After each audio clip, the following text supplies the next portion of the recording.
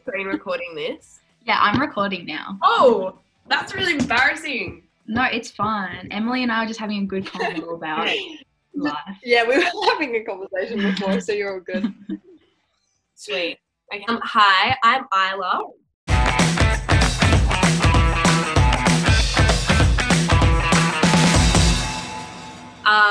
In year 12, I studied drama, ancient history, modern history, English Advanced, English Extension 1, English Extension 2, and general maths. And I got an ATAR of 98.15. What are you doing now? Oh, right. And now I'm studying media communications at the University of Sydney. I'm at college, and I also do theatre performance studies. Lovely, lovely. Who wants to go next? Go swim.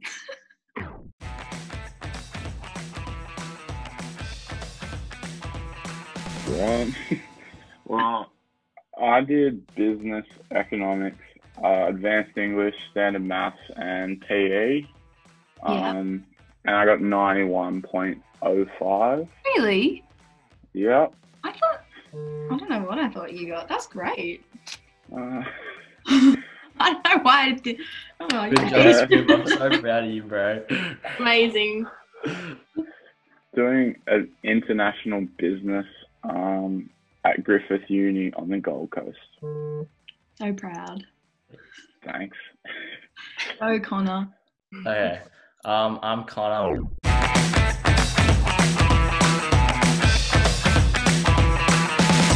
I did advanced English, physics, chemistry, biology, advanced maths, extension 1 maths, and extension 2 maths.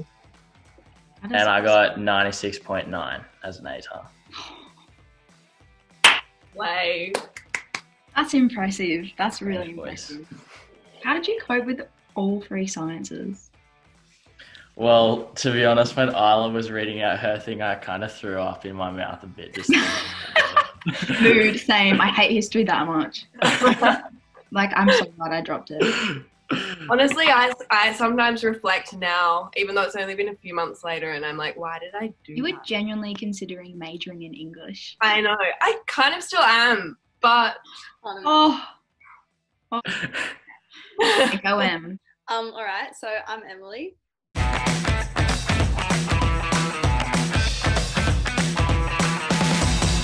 In year 12, I studied Math Advanced, Math Extension 1, English Advanced, English Extension 1, Geography, Biology and French Continuous.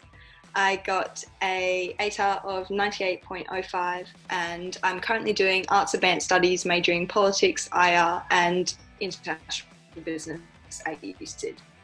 Wow.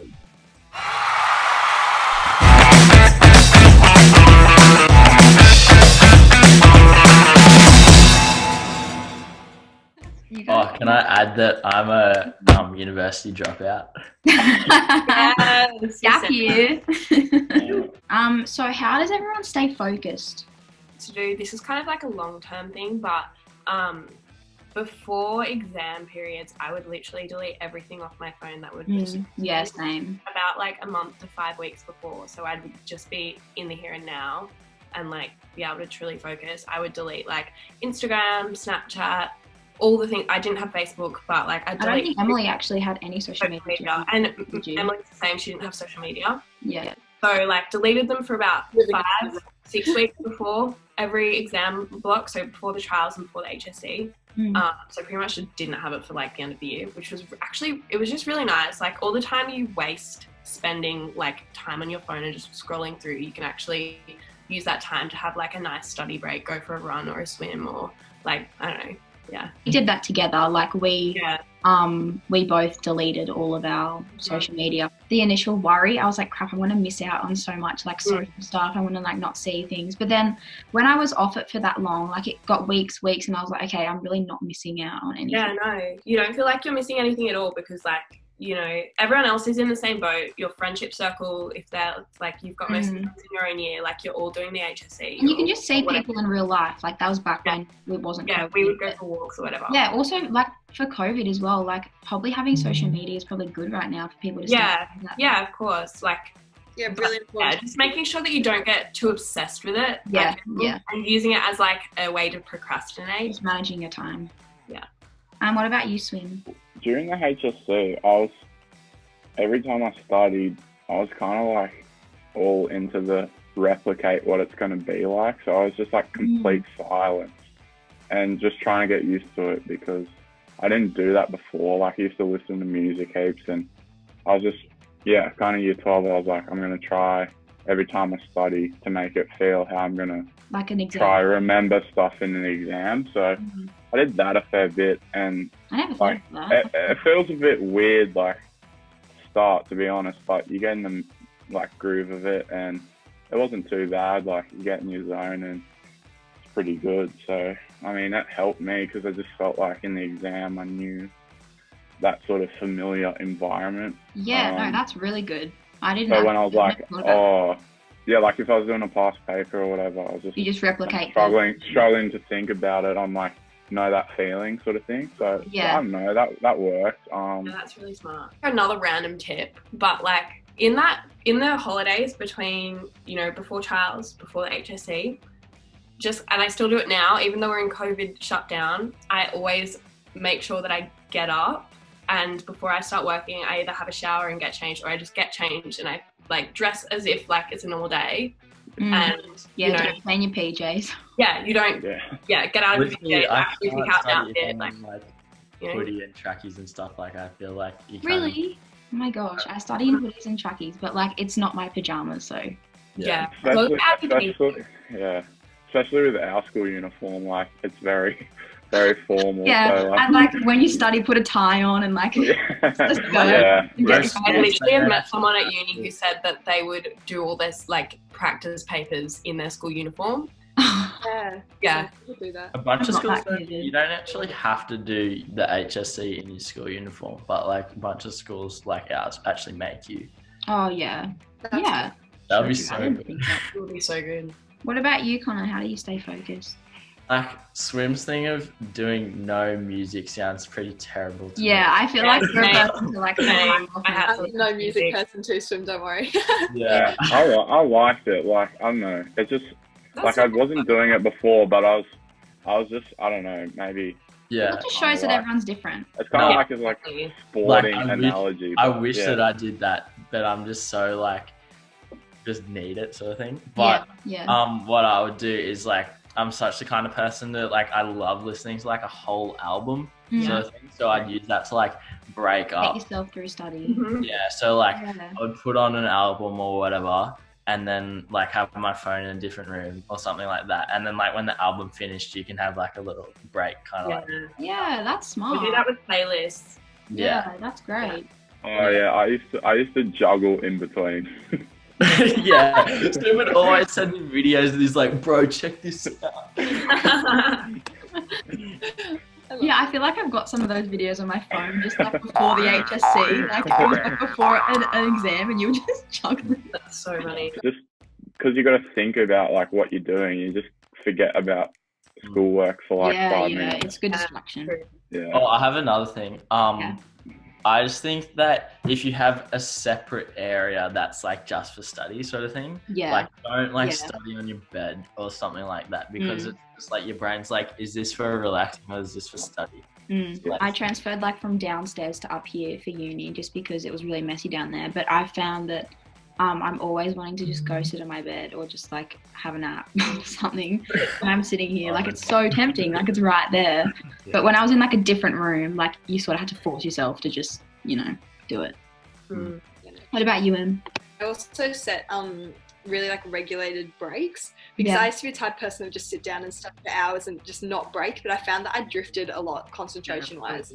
And so by having breaks, 30 minutes and then like a 5-minute break, and during that 5 minutes just really doing things to like give you like a full switch off, so you can like air out your ideas, and whether that be exercise or just talking to someone else, or if you're struggling with something and finding that you're not really getting anywhere with it, I always found it helpful just to find somebody else around the house or message a friend and like bounce ideas off people, because often you're doing the same kind of assessments or coursework, and that's really helpful to get a second opinion.